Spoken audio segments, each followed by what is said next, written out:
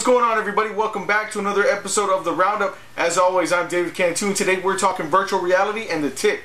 So let's get started.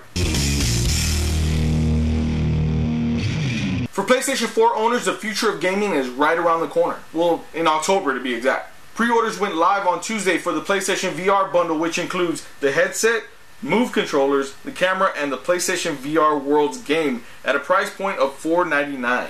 Oh, don't click off the video just yet to put in your order. The pre-orders for the bundles are completely sold out. I know, it's a bummer. But there may be some good news for people that missed out, or for people that already have the other accessories. PlayStation announced that due to feedback, which means a whole load of people complained, that they'll be opening pre-orders for a standalone headset on March 29th at 7 a.m. Pacific time at a price point of $3.99. So there you go, I'm giving you a heads up. Don't say I didn't warn you. I mean, I'm not really too sure how I feel about VR just yet, but this is also coming from somebody that hasn't even really tried them out, so I really can't give my full opinion on it, to be honest.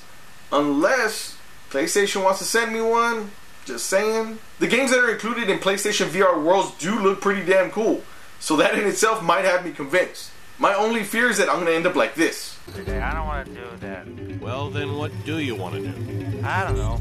Something. Oh God, I hope not.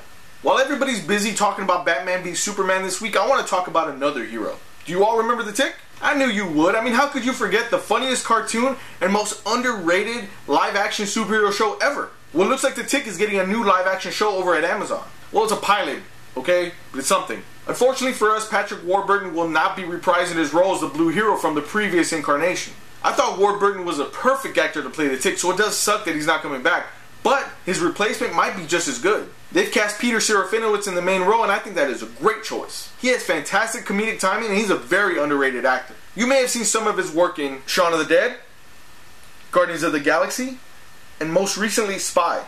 If you're still on the fence about the project, you might be happy to know that Warburton is coming on as the executive producer, so at least there'll be a little bit of input coming from him. We should all cross our fingers and hope that this does well, so that way we can hear the Tick's battle cry of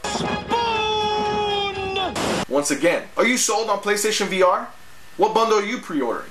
What about The Tick? Are you excited to see that his live-action show is coming back, even if it is to Amazon?